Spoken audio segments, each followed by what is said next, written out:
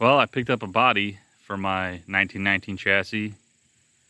This is a 26 TT cab and a T bed on what I believe is a TT frame turned into a cart. Based on my research, Ford didn't officially make a factory closed cab pickup for the T's like they did for the A's, where the A and the AA cab is the same. Model T pickups were all roadsters. The TTs had the closed cab. I'm going to make it work though, and it'll be a nice complement to my Model A pickup and my 41 pickup. It's a shortened TT chassis in my opinion. I'm not an expert. They cut off the front of it, made some modifications, broke that front member, broke the brace of the front member then. So they converted it into a wagon. It actually steers, and that makes it really annoying to back up. I fought with this quite a bit. It's like trying to push a rope. It just doesn't go where you want it to go. It's homemade center beam that they welded the wishbone to, possibly. Going back to the rear end.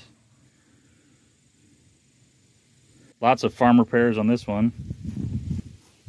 The chassis and the rear end, I'd like to get to a good home. Someone restoring a TT, since I already have a chassis. Don't know what this wheel is. It's pretty cool. Probably keep that. I like this view. I think it's pretty funny. But what's pretty cool is the old Coke sign. That's the roof. I'm going to keep that. I'll make it a little more watertight, but I'm definitely going to keep that. Got part of a seat frame. I believe in the seat frame there's maybe a little toolbox that goes under it. That's what that piece is up there, I think.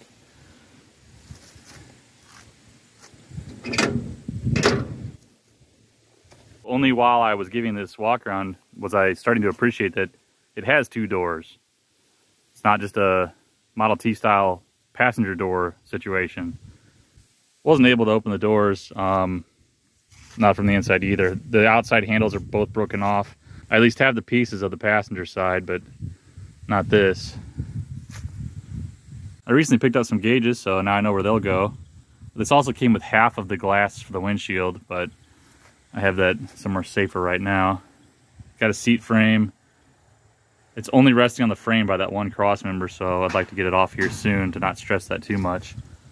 The back of the cab, very similar, if not the same as my Model A. Here's the T bed. It's pretty small, but it's got that charm to it. Here's some details of the TT frame, TT rear end, big worm drive. Some really funky looking wheels I haven't investigated fully yet. Yeah,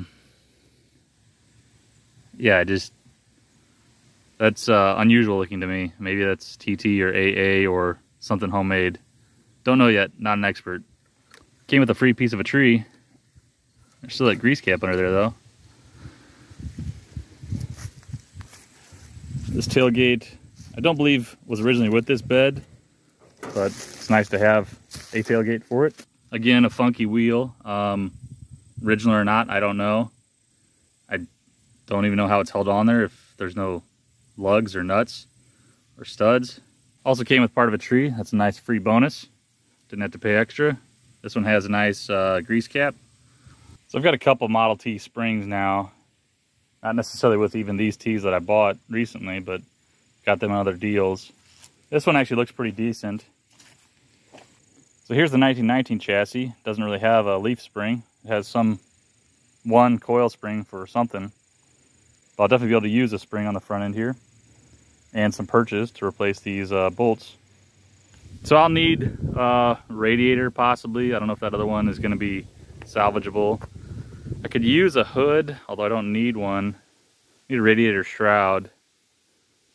And I'll need to figure out something with the rear ends, because out of the three chassis that I have, which are all sitting next to each other right now, don't have like a complete Model T rear end.